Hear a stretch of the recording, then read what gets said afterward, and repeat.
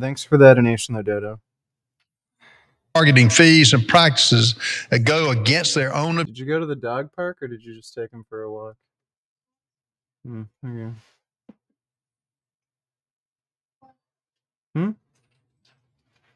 Dog there. Is it just a light, or did you do something with your eyebrows and your beard? Yeah, I put chalk on to make it gray. Objectives, preferences. The administration can't even define what a junk fee is. Yeah, the administration actually can perfectly define what the junk fees are. In fact, we'll get to the White House fact sheet in just a moment.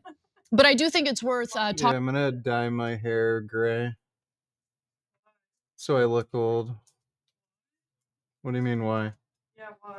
I don't know. Don't you think I look good old? No, it looks weird. What do you mean? You're not old. You Yeah, but I'd look old. just have gray hair. Yeah, it's fine. Talking a little bit about what Norman's trying to do here.